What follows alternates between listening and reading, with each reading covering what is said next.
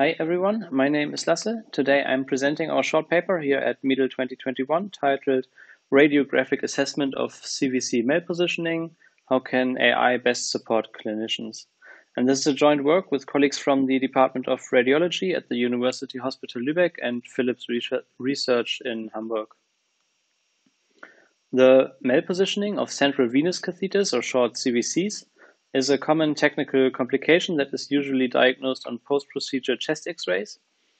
If the misplaced CVC remains undetected, it can lead to serious health consequences for the patient, and interpreting chest X-rays at a large scale in everyday clinical practice is time-consuming and can create delays in the repositioning of the CVC. A computer-assisted assessment of post-procedure chest X-rays can help to prioritize cases and reduce human errors in stressful situations by objectifying decisions. However, final assessments must always be made by the clinicians, which is why the algorithmic support needs to be comprehensible.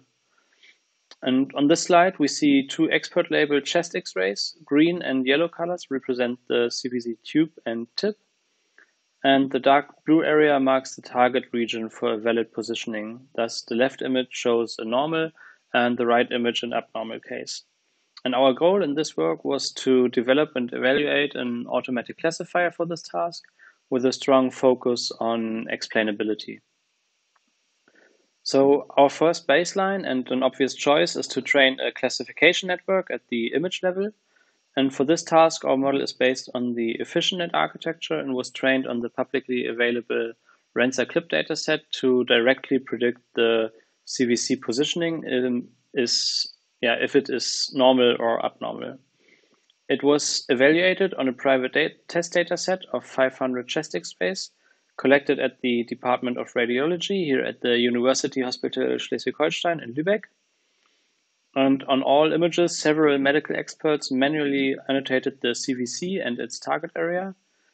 Based on the predictions, we computed the receiver operating characteristic, where this baseline model achieves a mean area under the curve value of 0.85. However, the algorithm is a black box approach, and clinicians may not be able to comprehend all decisions. So for our second baseline, we make use of the additional segmentation labels by training a segmentation model based on the UNIT architecture with an EfficientNet as backbone. Then again, we train a classifier, this time with the chest X-ray as well as the predicted segmentations of the CVC and the target area as input. And with the additional information, we achieve an increased mean AUC of 0.92.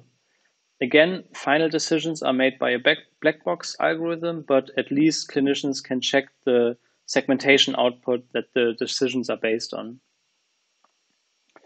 And in our last and proposed method, we discard the classification model and rely only on the segmentation predictions and a rule-based approach where we classify the positioning solely based on the overlap of the CVC tip and the target area.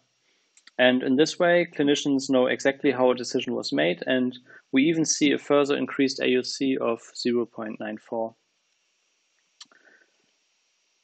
Let's have a look at some detailed results. On the left, we can see ground truth and predicted segmentations. On the right side, we see the different ROC curves, and especially for the abnormal cases, the additional information from the segmentation helps to increase the accuracy. To wrap up this short talk, we evaluated 3 AI-based classification and segmentation models to assess CVC malpositioning, and our proposed rule-based method outperforms more generic classification approaches while offering excellent explainability for clinicians. For future work, we are going to collect and annotate more chest X-rays, especially with abnormal CVC positioning, and evaluate our approach on a large scale. Finally, I would like to make a short advertisement. We are currently organizing the Learn to Rec Challenge for this year's MICAI with 3 new registration tasks, and you're very much invited to submit your work. All information you need is available on the Grand Challenge website.